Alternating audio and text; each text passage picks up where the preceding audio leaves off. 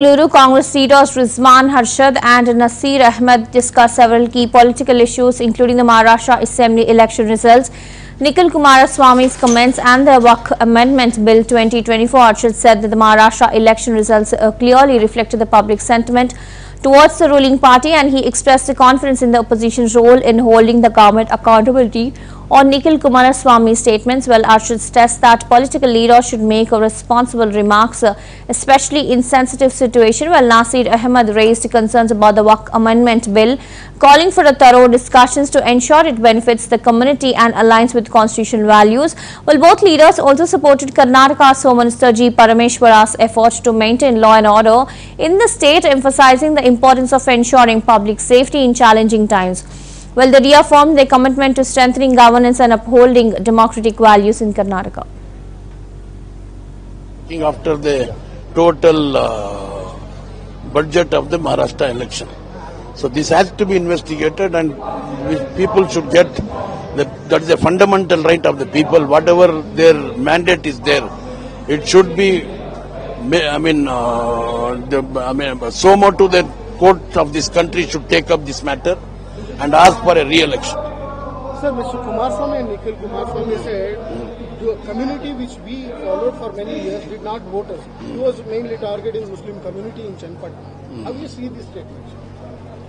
See, I need not have to talk anything about that, because there is Mr. Kumaraswamy is on the record after the parliament election that we don't require your votes. He himself has declared that we don't want the votes of minorities. So then why should he talk about this now? And it is a false propaganda that what they are doing, that the reservation is being done by the Devegowda. Reservation was done by Veerappa Moily Congress government. It was implemented during the time of Devegowda. Sir, one more important meeting is today being held in Bengaluru of Waqf issue. The Waqf bill is coming in Parliament, and BJP is very much firm, saying that we will bring this new amendment to the Waqf bill. How do you see this? See, today's meeting is been organized by the Muslim Personal Law Board, Delhi.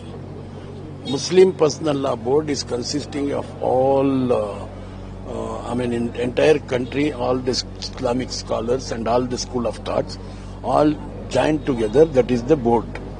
So they lead this community and they take decisions, and everybody follow their dictates.